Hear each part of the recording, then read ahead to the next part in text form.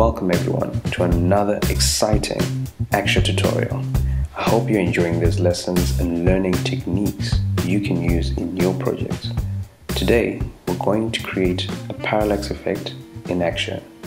We will not build a full website, that's for another episode, but demonstrate how to implement one in a wireframe.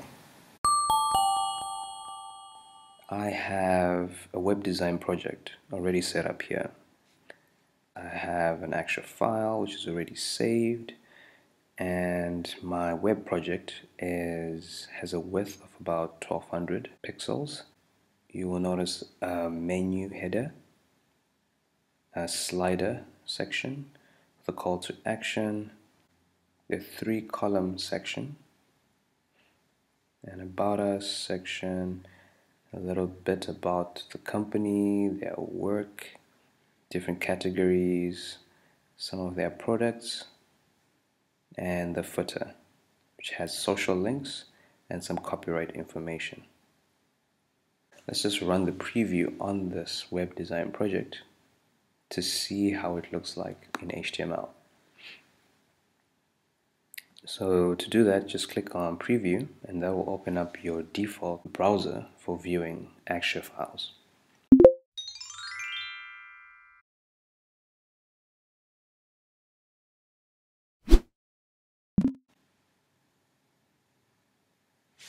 Okay, there we go. Let's just scroll. So it's pretty much a wireframe of a web. Nothing special about it. I love to make sure that this top menu header actually remains at the top as you scroll, and I want to add my parallax effect to this image at the top, and secondary in this section I also want to add a parallax effect. So let's go back to Axure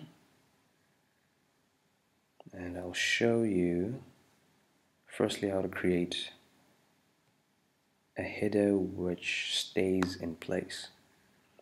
Select this top header, then right click, change it into a dynamic panel, and always make sure to name your dynamic panels.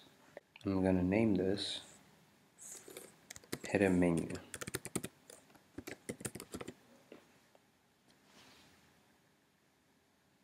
Cool. Next, I'm going to right click, make sure the actual header menu dynamic panel is selected, right click and pin to browser. Make sure it is pinned to the browser window at the top and to the left. Say OK, and then let's preview that change. Let's make sure to make small changes and preview your changes. Okay, so here's our rendered wireframe. In HTML, as we scroll, you'll notice the top header menu stays in place even as the user goes down the actual site.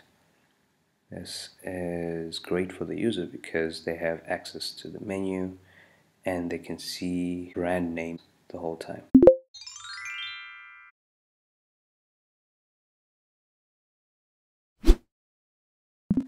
As they use their site. Okay, now let's move on to creating the parallax effect for the two images. Step back to your Axure. I'll show you the two images that I have already in place. I'm going to try to move it to the side, so I'll just drag it out. And I'll press shift to make sure it's aligned as I move it out.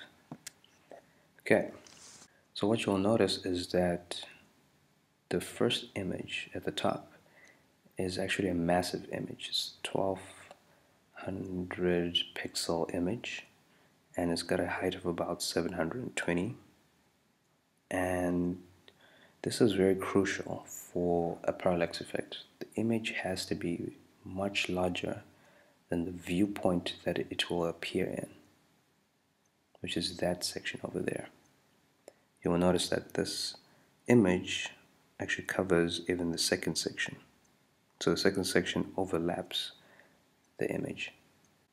This is crucial because the image will move up as you scroll down, and the image needs to still be in view as it goes out and as the second section comes up. So hence your image needs to be bigger than your viewpoint. The same for our second image, which is this image right here. I've aligned it slightly below where the block actually begins. As we scroll, this image at the top will go up, and it will also bring up the second image with it, and hence the second image has to begin from a lower starting position. Okay, now let's demonstrate how you create the parallax effect. So with both images selected, right click, convert to a dynamic panel, name your panel background underscore image. Okay, and let's position it. Let's put it to the back. There we go. Let's zoom in to make sure it's well aligned.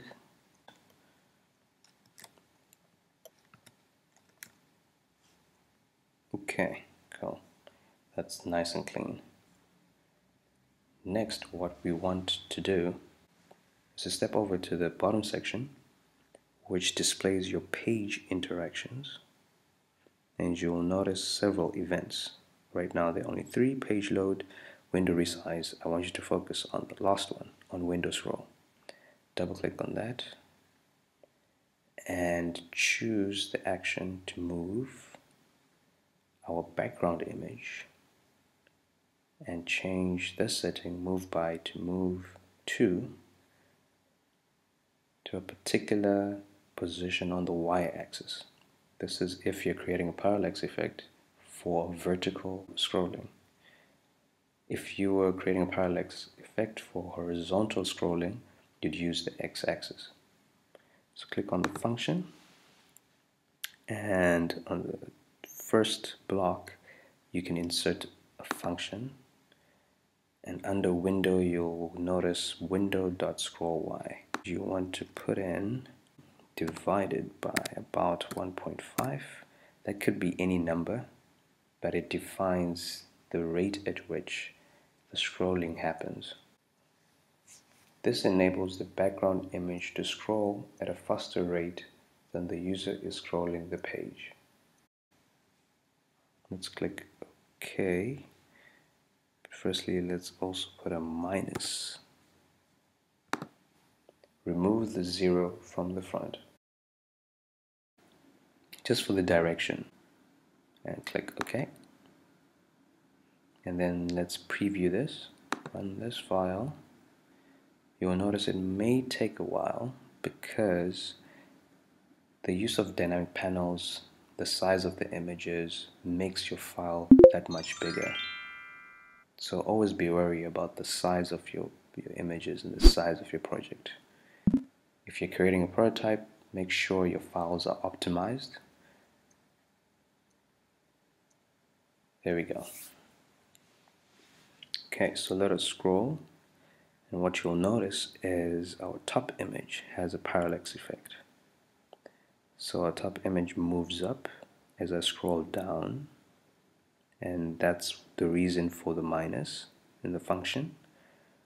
And you'll notice our second image comes into view and has a lovely parallax effect as well. So that is how you create a parallax effect for any web design project that you may be working on.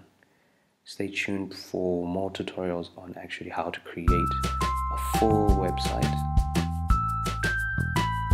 Thank you so much. Bye.